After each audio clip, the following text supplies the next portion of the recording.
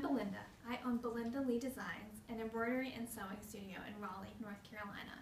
Welcome to the first video in my series of turning special items into something else. Today we'll be turning our special item into a gallery wrapped canvas artwork. I bet you've got a special item hidden away somewhere. That old cross stitch you did in college, or your first 5K finisher t-shirt.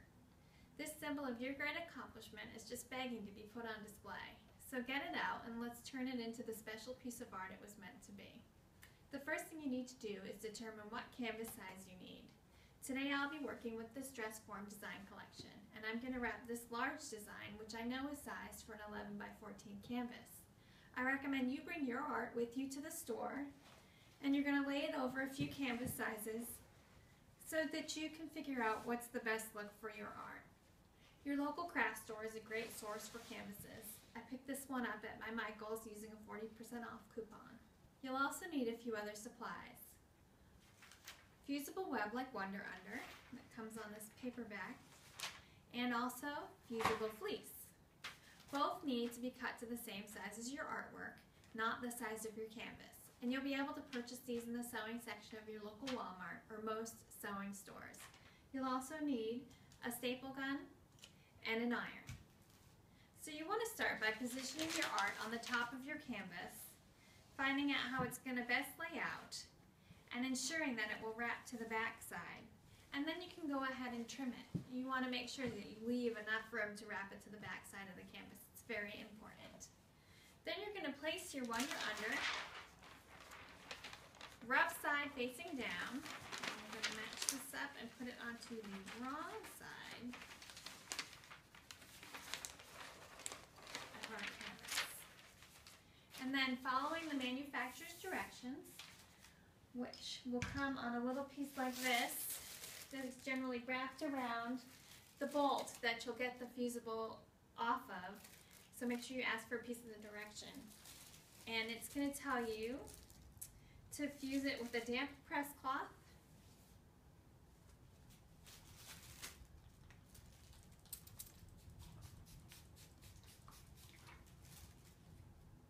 And then you want to set your iron on the wool setting. And you just want to fuse it, and you want to make sure that you get all the corners, and you also want to make sure you use good pressure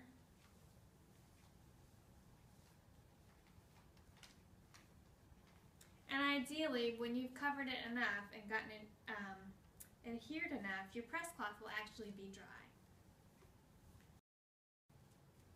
Then you'll give it some time to cool.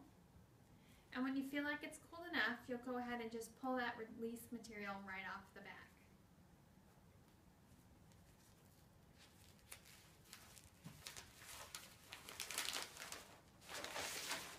There we go, a few taps. Okay. Then we're going to set that aside.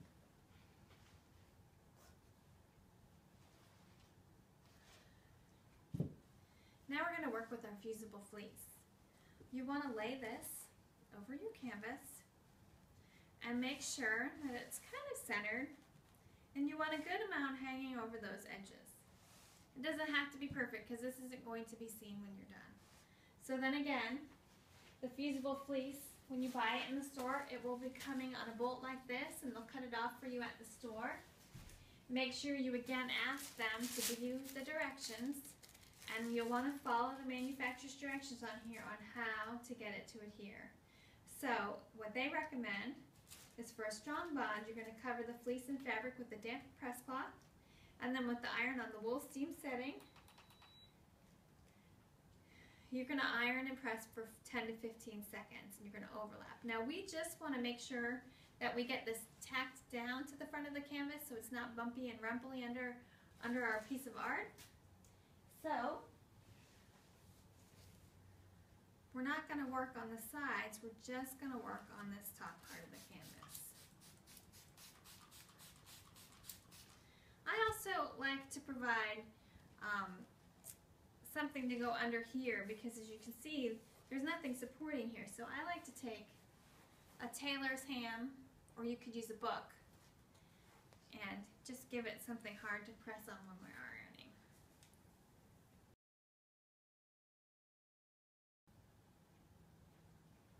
We'll just give this a minute to cool. Okay. Next, you want to clip these corners. What this does is it reduces the bulk when we start to actually do the wrapping. And we want to clip it before we adhere our artwork here so that it doesn't accidentally get attached to the artwork. And then it's not impossible to peel off after that point, but it's definitely much less desirable. So we're just going to cut a nice triangle off of each corner. And I see my fuse didn't come 100%, so I'm just going to throw a hot iron on there.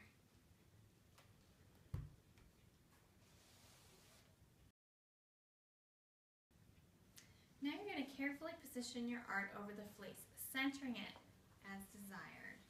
I like to kind of fold and give it a look and say, okay, how does that look? I think that's a little high on there. And then once you have it the way that you like it,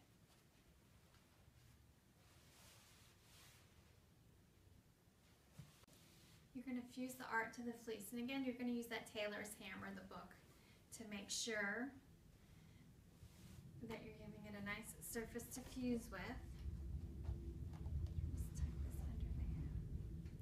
And again, following those manufacturer's instructions, we're going to use a damp press cloth to tell when we've made our fuse.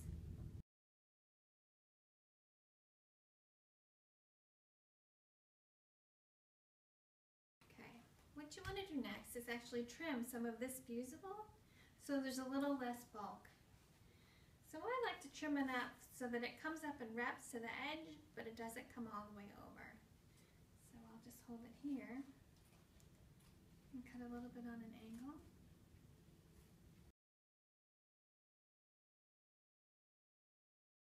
Now what you're going to do is pull each of these corners up and fuse them to the back of the wood. You want to make sure you're pulling them nice and snug. And you can trim these corners where they come in over the edges of the canvas.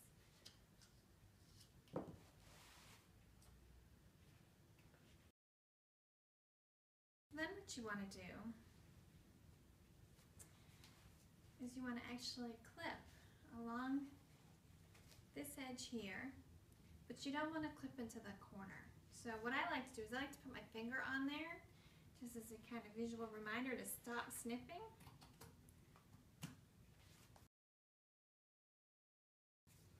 And now what you want to do is you're going to fold these up under, let me see if I can show you like this, to make a really nice, neat tuck into the corner. So it's kind of like that. Okay, once you get that nice, neat tuck, you're going to actually press it down.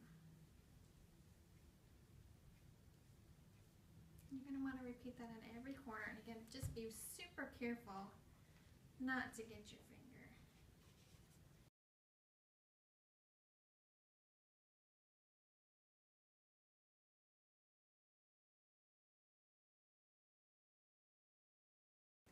So now you can actually trim the corners where they overlap in the middle if you like, but you don't have to. I kind of like to leave trimming to the end.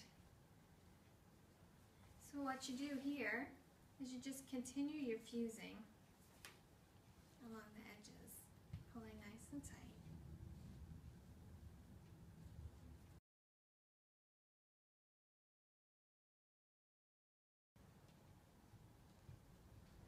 Okay, so now what I like to do is to do a trim around the edges here.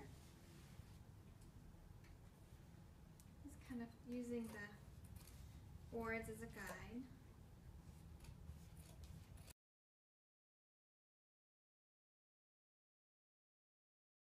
Now this is the time to just give it one last go around.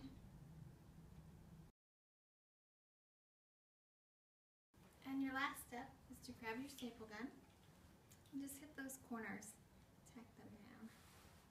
And my staple gun works best if I keep it on a flat surface. Don't hang it over the middle of your canvas like this.